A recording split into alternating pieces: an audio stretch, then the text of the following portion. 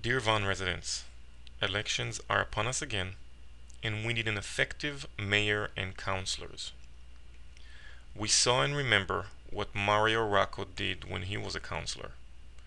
Nothing got done. He stopped and stalled all developments in his ward. Huge amounts of money were wasted for no reason. Even when he left, he somehow managed to get his wife to take over his seat. It was obvious to see that she was his puppet. She also did not do anything positive, and she ignored residents' concerns about important issues. Would you vote for someone like the Raccos again? We think that the Raccos have had their chance to prove their worth as civil servants, and they failed. Vaughan residents, please think twice before you vote.